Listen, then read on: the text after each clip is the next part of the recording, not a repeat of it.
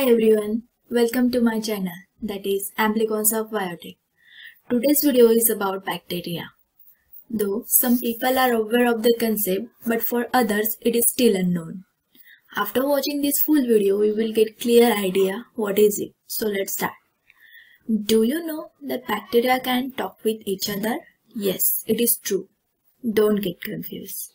Normally, humans or animals, or we can say higher organisms, we use different types of communication ways such as sounds, word, facial expression, etc. But in bacteria, here is the different things. They use chemical to communicate. And our scientist says that it is a type of cell-to-cell communication via signaling molecule called as quorum sensing. So, our today's topic is on quorum sensing. It is a very interesting term. Here is the scientific definition of quorum sensing. The quorum sensing is the regulation of gene expression in response to fluctuation in cell population density. Or another one is the ability to detect and to respond to a cell population density by gene regulation. Well, before explaining this definition, what I thought today is to give you some sort of historical tour of how we got this idea that bacteria can talk to each other. Okay, here is the history.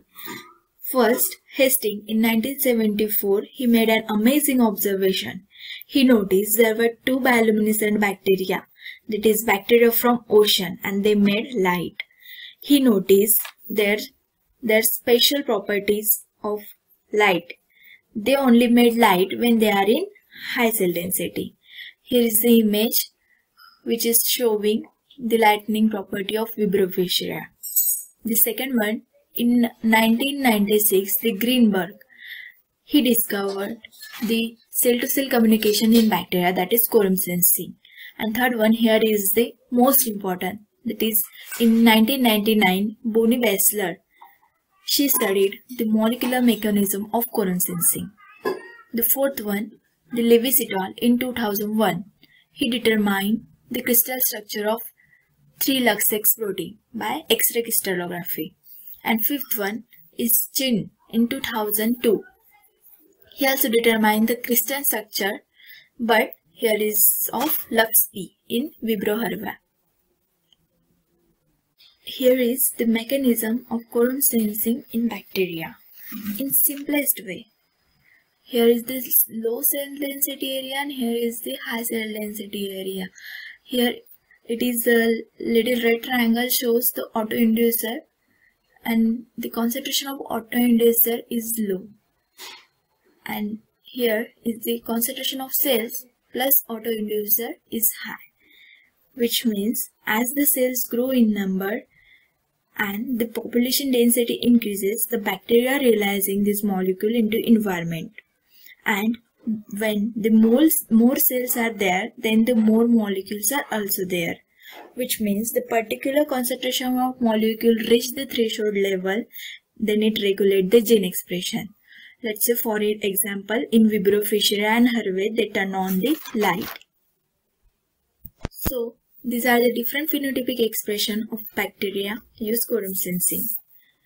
First one, they produce virulence. Second one is biofilm formation. The biofilm formation means it is an association of microbial cells other to each other and produce matrix of extracellular polymeric substances. Third one is motility. The motility is an ability of the cell or organism to move of its own accord by expending energy. And fourth one is sporulation. It is nothing but the formation of spores. The fifth one is nitrogen fixation. That is the nitrogen in the air converted into ammonia. And the sixth one is bioluminescence. The bioluminescence is the production and emission of light by living organism, or it is occurring marine organism. Now, I want to tell you few of the behavior that are controlled by quorum sensing in different species of bacteria. First one is Vibrio fischeri. I have already told you about Vibrio fischeri Vibrofiscia have bioluminescence property. The second one is Pseudomonas aeruginosa. The Pseudomonas aeruginosa have hundreds of genes that are controlled by quorum sensing, all of which are very important for virulence. The Pseudomonas gets into the lungs and make it called biofilm. That's how bacteria stick inward and outward, and it secretes all kind of terrible virulence factors, that is protease, hydrolase, which damage the person's lungs tissue. And another one is Agrobacterium tumefaciens. It is a plant pathogen, and this plant pathogen causes crown gall tumor in plants. How? The Agrobacterium has virulence genes of unique piece of DNA. What happens or what they do in response to quorum sensing? It starts transferring of plasmid so that they make the entire community more infective than it was originally. Means mating and transfer of mobile DNA. The fourth one is E. corrodora. It's an also plant pathogen. What it does, it wait, control, and itself recognize them. When there are the lots of cell there, they secrete together the cell of virulence factor to make wound in plant, and they also secrete all kinds of antibiotics it has, the immunity, but other competitor bacteria in environment won't be immune too. So they keep the wound for itself and fights off all the other competitors by killing them with these antibiotics. The bacteria produce some chemical in the quorum sensing phenomena that are spreadable and have low molecular weight. They aggregates in the surroundings, and these messenger molecules called as autoinducer. And in quorum sensing, the different types of autoinducer are used.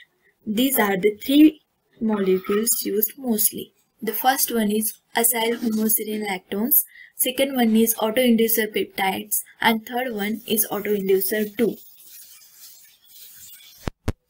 Now I am going to explain you the mechanism of quorum sensing. Here is the Vibrofiscia's mechanism. The Vibrofiscia are composed of two regulatory proteins, that is LuxI and LuxR. The LuxI protein is an autoinducer synthase enzyme, and LuxR is a promoter binding protein. The LuxI protein is responsible to biosynthesize a specific messenger molecule, that is AHL, acyl homoserine lactose. And here is also same thing happens, which I have explained earlier. When the concentration of AI increases, the AI enters the cell, and then these cells bind to the R protein, and this complex activates the transcription of target genes, and bacteria efficiently coordinate the gene expression using quorum sensing. And lastly, the application. The first one is pathogen diagnostic and therapeutics, in which we have learned already the quorum sensing phenomena. The quorum sensing means the cell-to-cell communication process, and it allows pathogenic bacteria to know when they have amaze enough to mount a successful attack to infect a plant or animal, including humans. The second one is quorum quenching. In this, the specific inhibitors stop the process of quorum sensing, and this quorum quenching term specifically used in plant protection. How? I will explain in my next video. Third one is biofilm formation and virulence factor secretion. About this, I have already explained what is it. That's it. This is all about quorum sensing. In my next video, I am going to tell you how quorum sensing used for the research purpose with another new term. If you have any question or want more detailed video, please comment below. Thank you for watching this video. If you like this video, please like the video, hit the subscribe button and press the bell icon so you will get notification of more videos.